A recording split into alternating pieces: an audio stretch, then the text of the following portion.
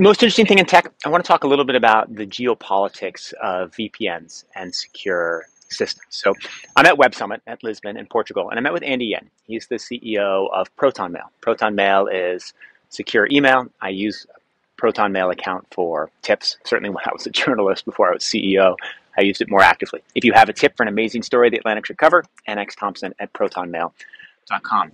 But Proton also makes a VPN service, and a VPN service is a way of disguising your internet traffic, right? So if you visit a website, essentially it's putting a separate server in the middle of that. So your request goes to the VPN server and then to the website so that your location is protected.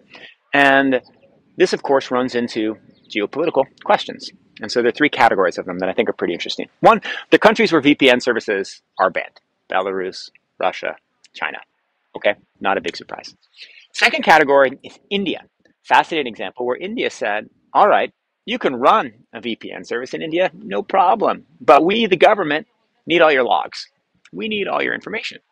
Well, that doesn't make any sense. If you're a VPN company, the whole point is privacy. You're trying to protect users from the eyes of the government. So why would you agree to that? So Proton had to leave and move the servers and move all their systems outside of India. You can still, through some complicated math, access servers that appear to be inside of India, but they actually aren't inside of India. And then the third situation or category is Iran.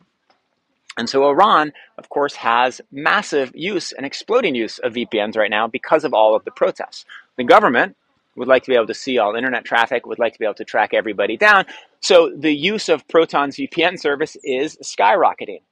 Well, the problem is, what if the government can track who's using the VPN? So here, what they've tried to do is to disguise traffic using the VPN and make it look as much as possible like regular traffic. So when you, again, access the VPN server before you access, say, the news site that you want to read, there's something called a handshake, which is a connection between you and the VPN server. Traditionally, the VPN servers have done the handshake in such a way that they're recognizable. In fact, every time I've used a VPN, it's identifiable, right? The website that I go to knows that I'm using a VPN. It still disguises my traffic.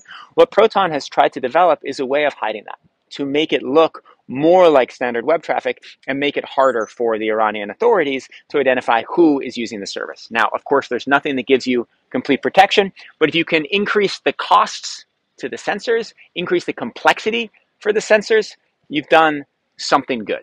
Fascinating space to watch, fascinating ways it ties in with geopolitics. Most interesting thing in tech. See you tomorrow.